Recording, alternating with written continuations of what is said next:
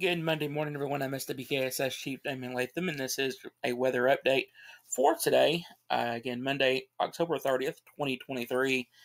Going over our weather rundown for today.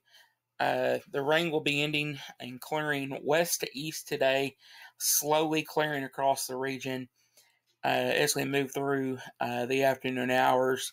Freeze watch has been issued for our Kentucky counties. We'll go over that, as well as tracking that first freeze for the 2023-2024 season. The National Weather Service Forecast Office in Paducah has issued that freeze watch.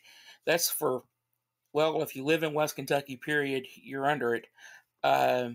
Tennessee County's National Weather Service out of Nashville has not included you in a freeze watch or anything just yet. If they do that, we will do a text update on the page to update everyone of that. So we are watching for it. That's in effect for our Kentucky counties from Monday evening through Tuesday morning. Temperatures dropping into the upper 20s.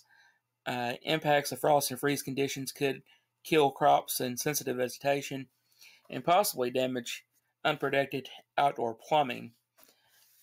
Take steps to protect tender plants from the cold. Prevent freezing, possible bursting of outdoor pipes. They should be wrapped, drained, and allowed to drip slowly. Hopefully you've done that already.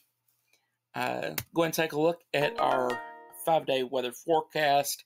Today, a 40% chance of showers. That mainly in the morning, mainly in our eastern counties.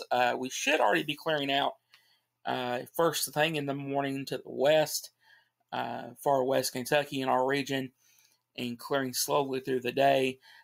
So that 40% chance of showers, again, mainly for our western counties of our eastern counties of our area until 10 a.m. Then cloudy, gradual clearing, the high of 46. Tonight, widespread frost, mainly after 10 p.m. Otherwise clear with a low of 26 degrees.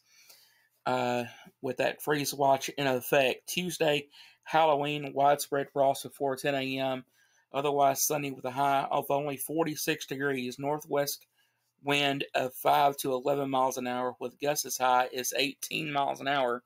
That's going to bring our wind chills on down as well. Tuesday night, Halloween night, widespread frost after 3 a.m. Otherwise mostly clear with a low of just 25 degrees. Northwest wind at 8 to 11 miles an hour with gusts as high as 18 miles an hour. That's going to be dropping our wind chills into the teens Halloween night. So make sure you have the kiddos wrapped up as you head out to do that trick-or-treating and other events on Tuesday evening. Wednesday, widespread frost again before 10 a.m. and then otherwise sunny with a high of only 46 degrees. Wednesday night, mostly clear with a low of 29. Thursday, sunny. We hit 56 degrees. We're going to feel like we hit a heat wave there. Thursday night, mostly clear with a low of 34. Friday, sunny with a high of 61 degrees. Looks like a great day on Friday. And looking ahead to your weekend, we get back up into the mid-60s once again.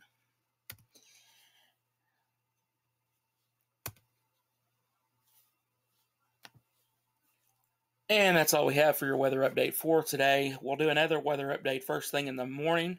They will include an hour-by-hour forecast for your trick-or-treating activities for Halloween. Thanks for watching, everyone. Stay safe and have a great day.